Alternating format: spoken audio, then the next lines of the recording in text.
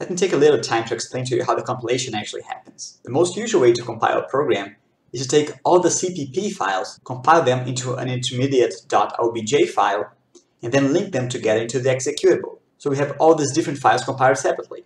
However, today a lot of people are trying what's called a unity build. It's when you include one file to the other, instead of compiling them separately, and then you just send one huge file to the compiler, and you can do in one run the compilation and then the linking. That's what we're going to do. Not only makes it easier for the files to see one another, but it also makes compilation really faster.